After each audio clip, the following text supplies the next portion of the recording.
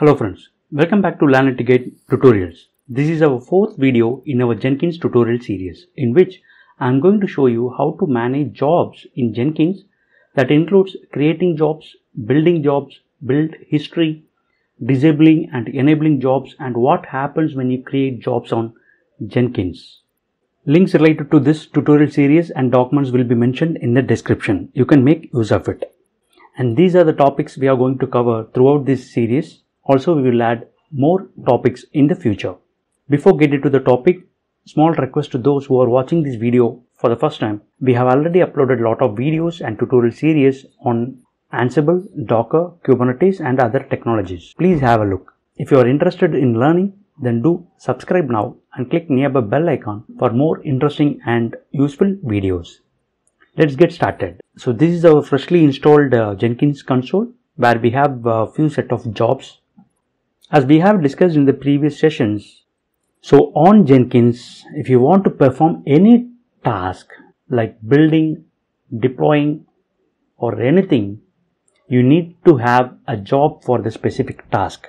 So in order to do all these tasks, we need to perform few things, like we need to create a job, we need to configure the job, we need to schedule the job, and we need to monitor the job.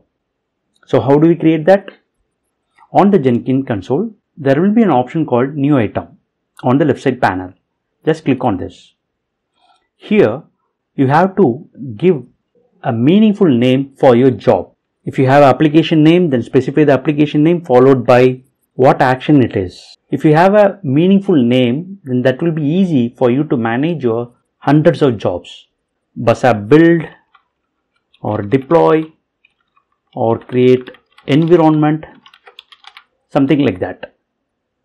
This is just a name, and you have a type of jobs: freestyle projects, pipeline, multi-configuration, multi-branch pipeline, and many more.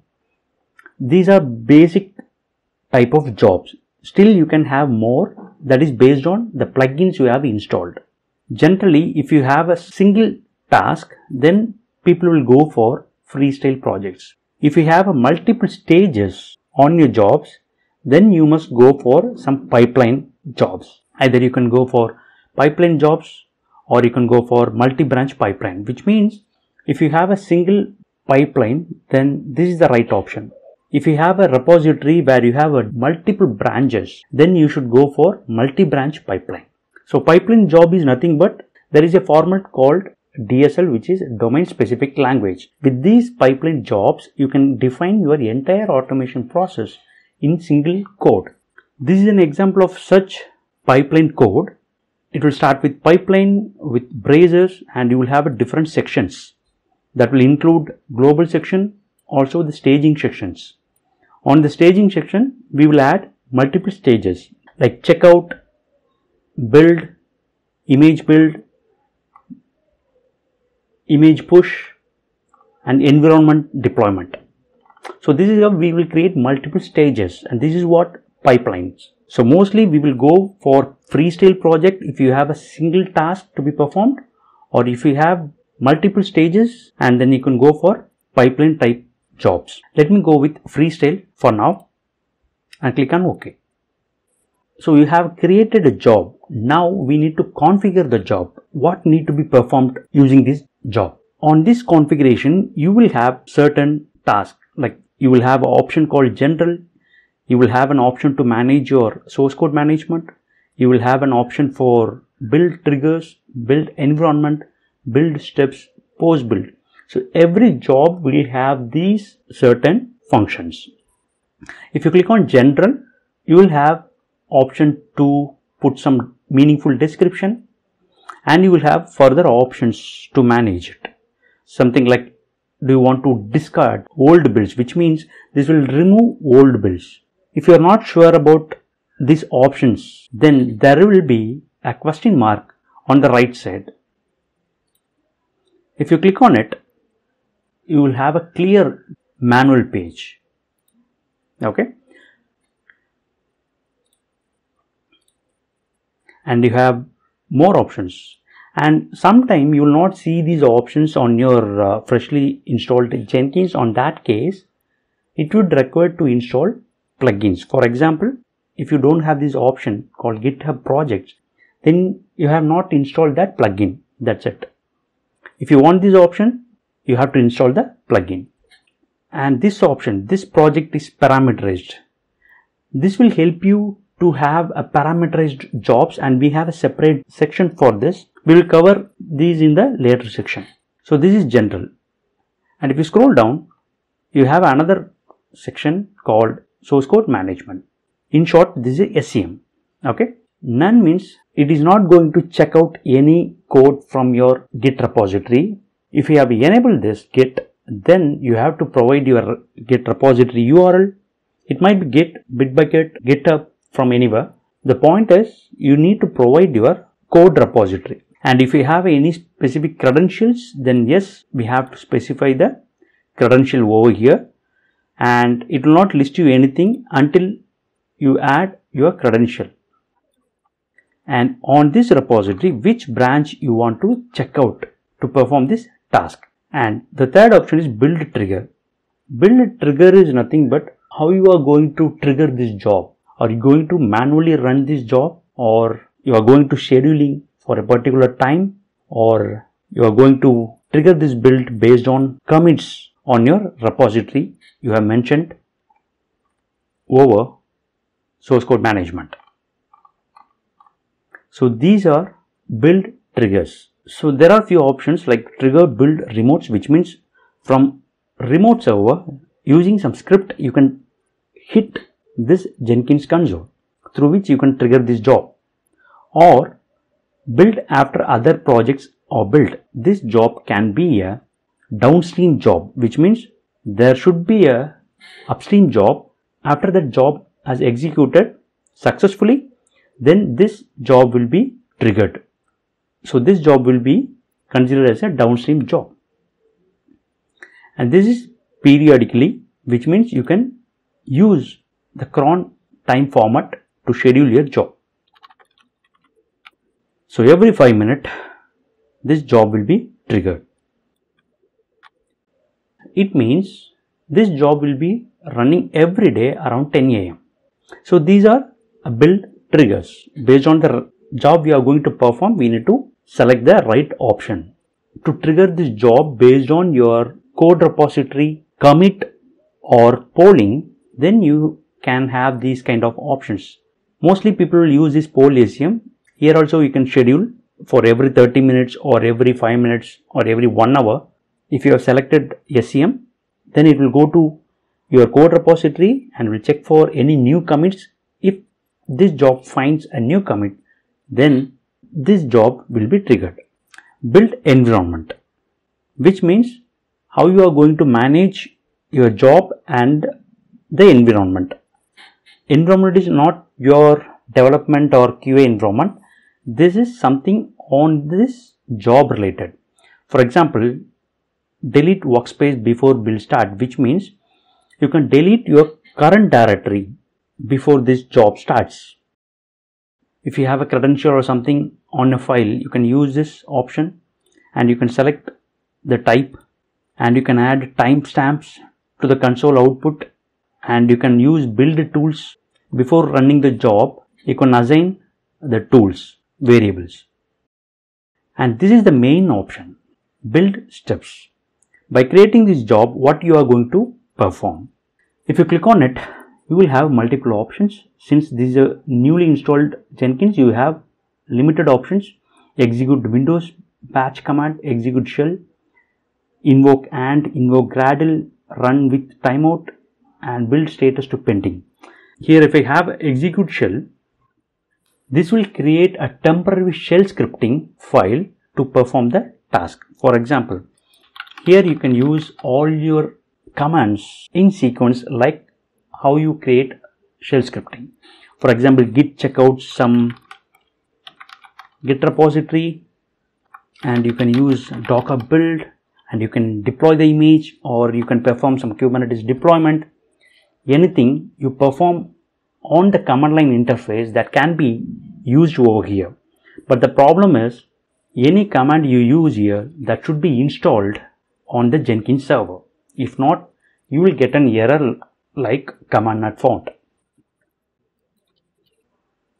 Here you can add more number of steps. You can add more. So this will be like sequential steps. Based on your request, you can add multiple steps.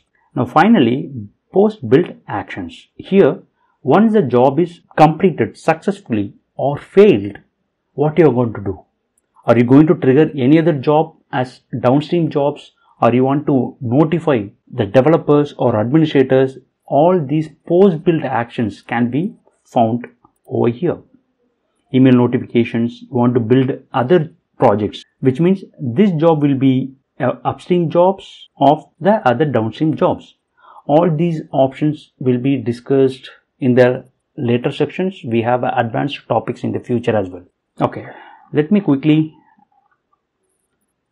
add one simple job. I have a repository on my GitHub, so let me use that Git over here. If I specify this repo on this Git, the first action would be check out the code repository on your Jenkins workspace. Let me enter the repository URL. If you have a public repository, then we don't need to add any credential. If you have a private repository, then yes, we have to add a credential. Let me show you quickly. Click on this add and Jenkins. Here you need to specify the type of credential. Mostly it should be a global credential. Then kind. What type of credential you are going to use? Is it a username or password? Is it a AWS secret key and access key, or is it a secret file? We need to select over here. Let me go with username with password and scope. It should be a global or system. Here you can specify the username, your GitHub credential over here. Let me use this, and if you enable this username will be in the hash code.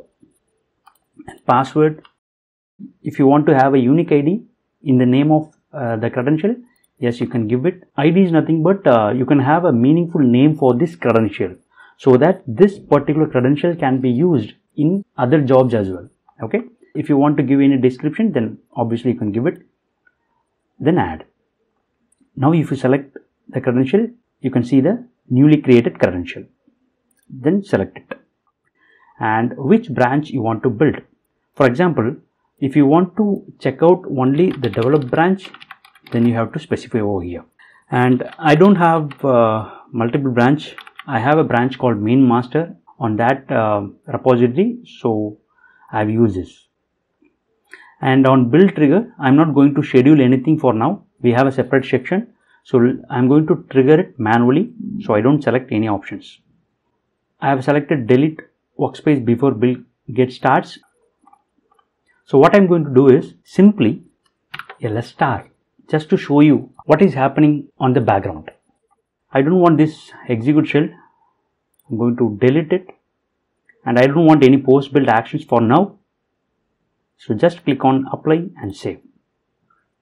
So we have created a job called bus app create environment. Let me go back to the main Jenkins. Here you can see the list of jobs.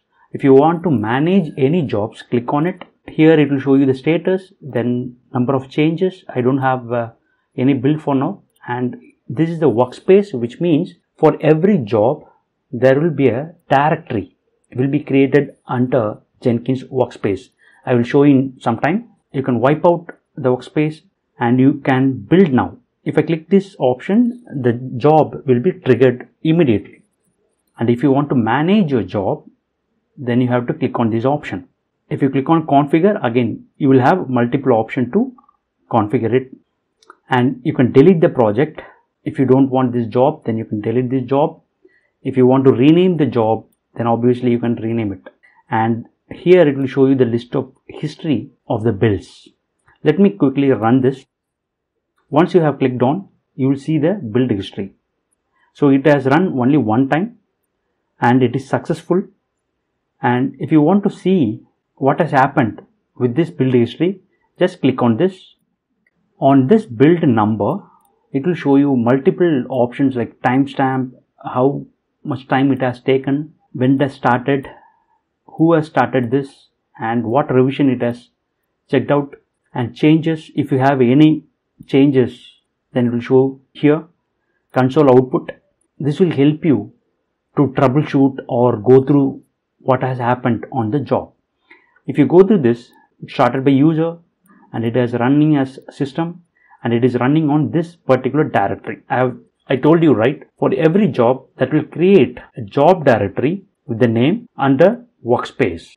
If you go to your Jenkins on this path, you can see the job that has run. So it is creating a Workspace directory and it has cleaned up because we have selected the option, to delete the Workspace before the jobs get created. So it is deleted, and since we have selected the SCM, it is using the credential GitHub bus app. These are git checkout. After this is done, then this is the shell script we have used. This will create a temporary shell scripting for you and add all the commands you have entered inside the execute shell section. I have added only ls star listing all the files within that repository. If you have a repeated task, then you can always create these kind of jobs and put everything so that you can manage your repeated task using Jenkins. And if you want to delete this build, you can delete it. This will just delete the history, nothing else. If you want to change anything, then again you can click on configure, then go to the respective section which you want to change. For example, if you have any script, something to deploy, or if you have a Docker file, inside the repository, then you can use docker build dot command, right? So everything you can perform through this execute shell. And also if you want to integrate Ansible, then you can use Ansible command. Also, if you install the respective plugins, then you don't need to use all these CLIs. You can directly use the plugins options, and that will be a form based where you can use all your information. And we have the next section that will cover the plugin management, where we will discuss about all plugins options. Okay. Now keep in mind that any command you are giving in this section, that command should be available on the Jenkins. Let me apply, save, and re-trigger the build again. It is failed. So click on the build history. So we should go to console output and go through the logs.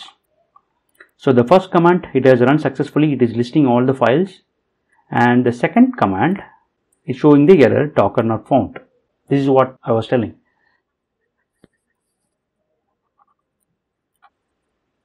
And if I want to disable this job, then on this job management, there is an option called disable project, through which you can disable it. So this job will not be triggered at any cost. And if you want to enable it back, click on this enable. And if you want to delete the project, you can delete it. Only if you are familiar with all these options, then only you would be able to perform many automation tasks.